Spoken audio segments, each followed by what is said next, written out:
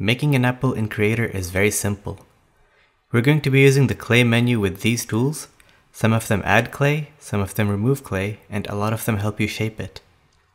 First things first, go to the scene graph and set the resolution to 2x. It's just an apple, we don't need high resolutions.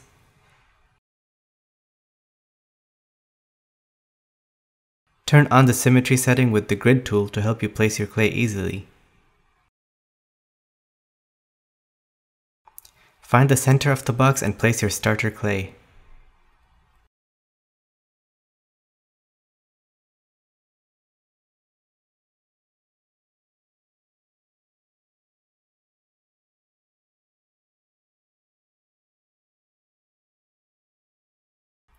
I'm going to select the bulge tool and give it some more substance around the center. Don't be afraid of messing it up, you can undo and try again.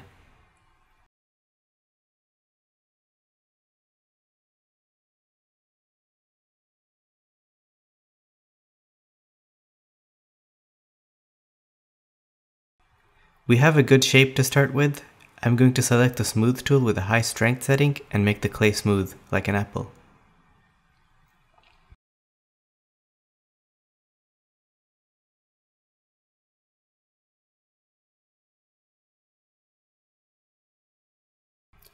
We have a pretty good shape to start with. Let's add the holes at the top and bottom by selecting the erase tool. I use the grid tool to help me keep it symmetrical.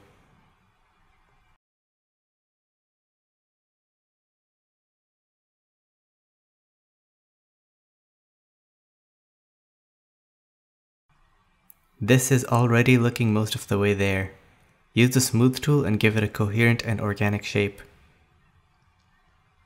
I'm going to select the bulge tool and give it some detail around the top and bottom. I'll follow it up with the smooth tool as well.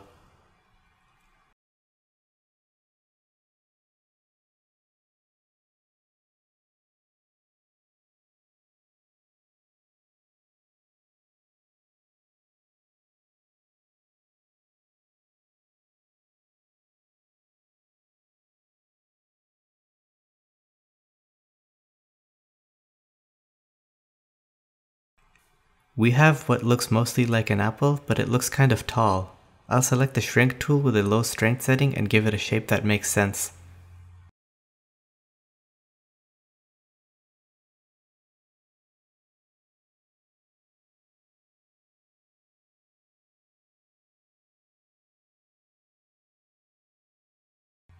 We lost some detail down here, so I'll just recreate those real quick.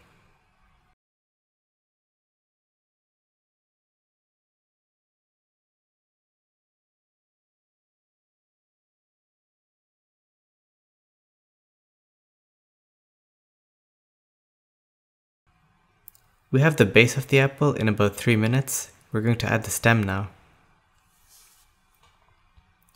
Add a new layer in the scene graph. Select the sphere tool with a high strength setting. Set the motion smoothing to 90 or so and drag the stem out of the apple.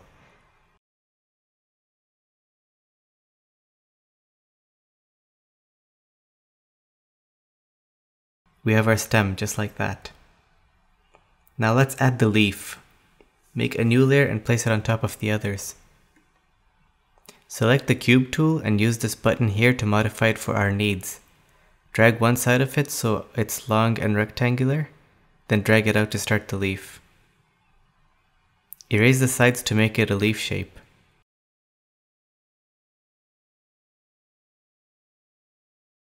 It's a different layer, so don't be afraid of erasing the stem or apple.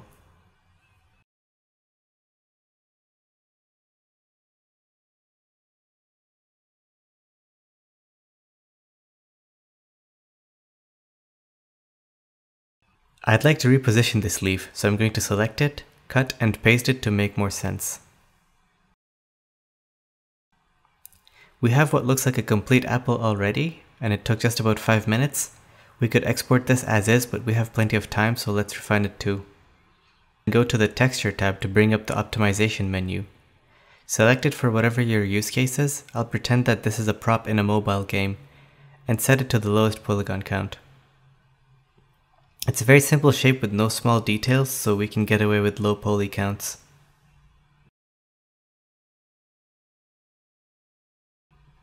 Repeat the same for the other layers.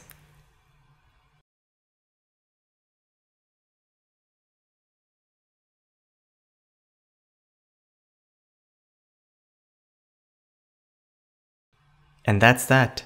In about 6 minutes we have an apple ready to be used in whatever you need. Texturing this would take another minute or two, but for now you can export it from the menu.